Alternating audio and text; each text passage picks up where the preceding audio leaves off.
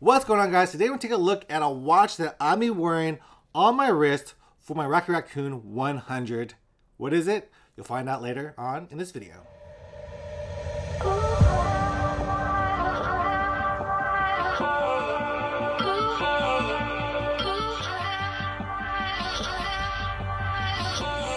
Alright guys, so the watch that I am choosing to wear for my Ultramarathon, for the Brazos Bend, for the Rocky Raccoon 100 is this watch. This is the Garmin 955. This is a watch that I've been wearing on my wrist for, all of my training. I love this watch. It's a great watch. This is also like the watch that came out right before the Garmin 965, which came out a month after I bought this watch. So I could have bought the Garmin 965 if I waited. I didn't know it was coming out. Thank you, Garmin, for telling me. They did not, but I got this watch 955 and I'm actually really happy about it. I like the watch. I have no complaints about it. But also this watch I bought myself, like I said. So this is my own thoughts on this product, the Garmin 955. I did not get paid to say any of this. So this is the Garmin 955. Let's take a look at it right here below. So this is the watch. This is a 46.5 millimeter watch face.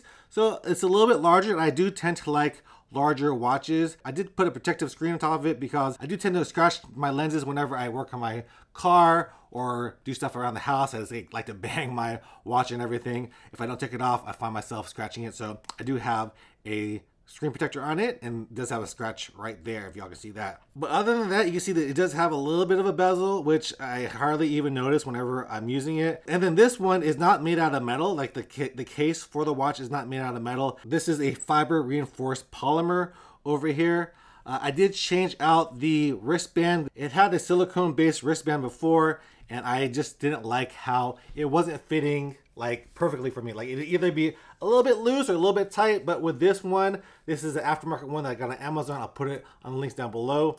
But this one, I can just strap it on my wrist and it Velcros exactly the way I want it. And it's actually a little bit of a smaller form factor than the silicone wrist strap as well. So I'm really liking this one too. The original band was not a easy release band, so you do have to, unscrew it. But once you do that, you can put any aftermarket band on it, just like I did right here. So there you go. And then on the back of the watch, you're going to see the heart rate monitor, the charging port right here. And yeah, that's pretty much it. I have been enjoying this watch. One of the main features I'm using this watch for is the battery life. Just standalone on smartwatch mode, this watch will last you 15 days. And then if you do use it with GPS only, that's gonna last you about 42 hours. So I'm gonna put that to the test for my Ultramarathon.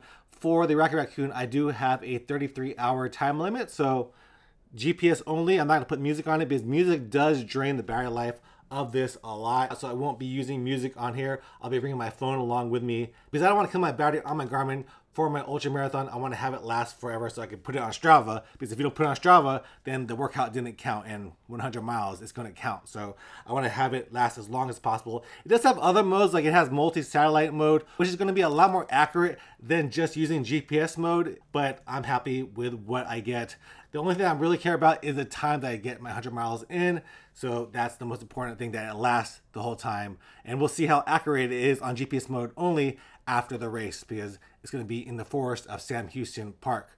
But this is the watch I'm using. Again, you could get the Phoenix watch, but this thing has everything you need. This is the Forerunner series, so it has all those metrics like morning report. Whenever I wake up in the morning, it's going to ask me if I want to see my morning report, and it'll tell me how well I slept, how recovered I am. It'll tell me the weather, and that's a nice little feature. It has suggested workouts for Forerunners. So if you look at my watch right now, if I go to a run, it's going to suggest today I should do a threshold workout 2 by 15 minutes at 850 pace for 55 minutes.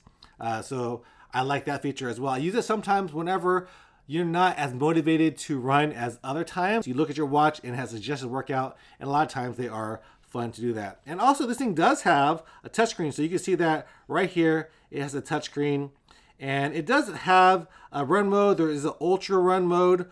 The ultra run mode is actually kind of interesting because if you look at it, it has something called rest period. Whenever you press your lap button, when you're stopped with your crew, you could pause it And it's going to set a stopwatch for how long you're at that rest stop, so you're not there too long. So you can look at your watch, see how long you're there, and then after that you press the lap button again, and then you're gonna know if you spent a little bit too much time or too short of time. At least you know you have that. I don't know if I'm gonna use that for my ultra marathon. It's a cool feature, but I'm not sure I'll use that. And also when you're on there, you could also put your routes on there. It has alerts, so you could make it have a custom alert, like a run walk period. That's useful, but again, I'm not gonna use that for my ultra marathon. I strictly want this just getting at my time and my distance for the race, because I don't want to risk it losing battery. Even though it does say it has 42 hours, I want to make sure it has 42 hours by not using too many of the features that it does have. Other than that, I really like this Garmin 955. I could have got a Phoenix, but again, this is a little bit cheaper than the Phoenix. This is going to run you about $499. When I bought it, it was $599. So $499 for this watch compared to a Phoenix, which is going to be, I think, probably close to $699 or $599. So this is a value for a watch that does a lot of things that those top of the line watches do. The screen on it is going to be that old school transflective memory in pixel one, so it's going to be like this, where, you know, I feel like it still does a good job with being able to read everything. I've had no issues with it. Like, I know the other one is more vibrant, but that also means that the battery life on that 965 is going to be a lot less than this one. Some of the features I do use is going to be over here. So it has Find My Phone, so you can hear my phone go off right there. So whenever you need to find your phone, it has that. It also has credit card. So, you know, whenever I'm out shopping and I forget my credit card, I just have to put it in here. I put my debit card information in here and just tap it anywhere I go. I don't even have to bring my wallet anymore. So that's about it. Like, I could tell you more about it. I'll probably do that in another video.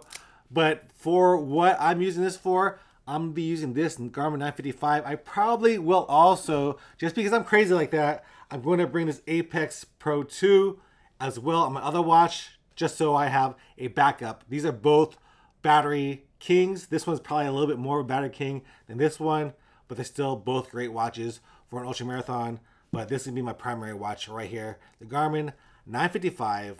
I'm happy to use it. Let me know which watch you use for your ultra marathons. Do you prefer Garmin's or do you prefer Coros's? I know there's a big debate between these two. I'm lucky enough to have both, so I'll be using both my wrists, but this is, again, this is my preferred watch for all my training. I like this watch. It has all the features. We'll talk about that in another video. We'll also talk about this one in another video. So hope you guys enjoy this video.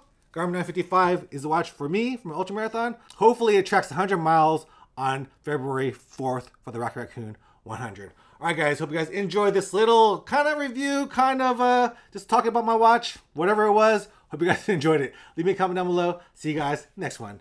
Peace.